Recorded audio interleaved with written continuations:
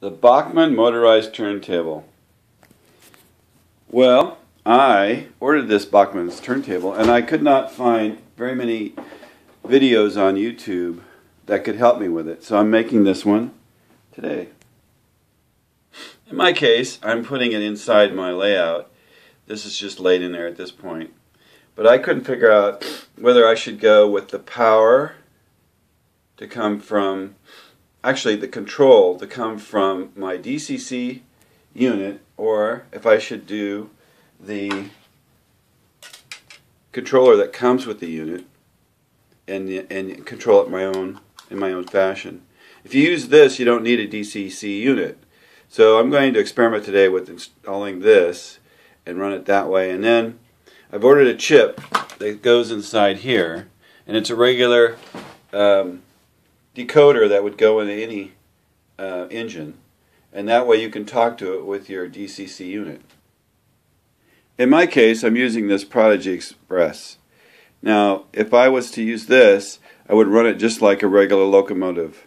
Address, use the throttle to control the turntable, and direction to control which way the turntable turns.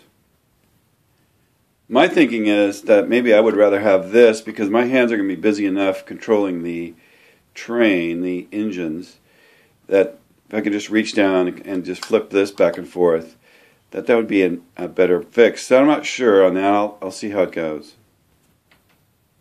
In my case, I hope to be able to get enough space to put 4 or 5 engines in this area, and we'll see what it goes. I have to adapt my layout a little bit to fit them.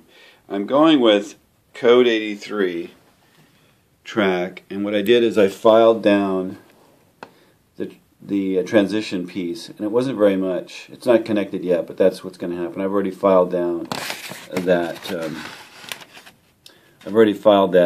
So they now are connected smoothly.